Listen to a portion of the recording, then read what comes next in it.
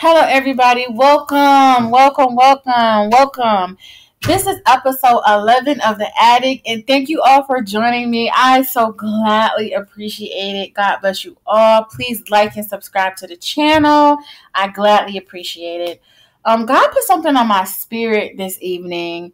2 words: pruning season. Yes, God is pruning.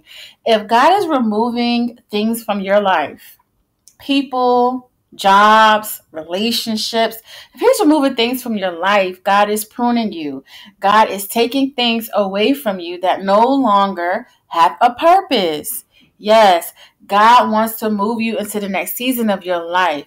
In order for God to move you into the next season of your life, things have to be let go.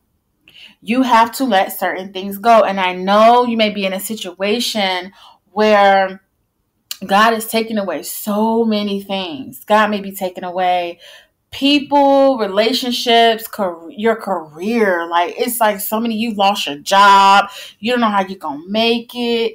But look, rejoice. God is always doing something new.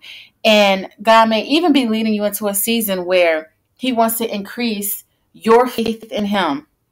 God wants to increase your faith in Him by removing so many things in your life so that the only thing that you should be focused on and shall be focused on is Him. God will provide, guys. Do not panic. God will provide. Your bills will be paid. You will be taken care of. Just like the sparrows in the sky, God makes sure they eat. God is going to make sure you're taken care of. God loves you so much. God will never leave nor forsake you.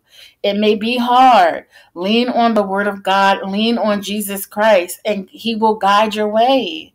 All right? But pruning season. So do not be dismayed, okay? You have, in this next season, there's so many blessings are going to bestow upon you. But in order for God to get you to that level, God wants to remove the old and welcome the new.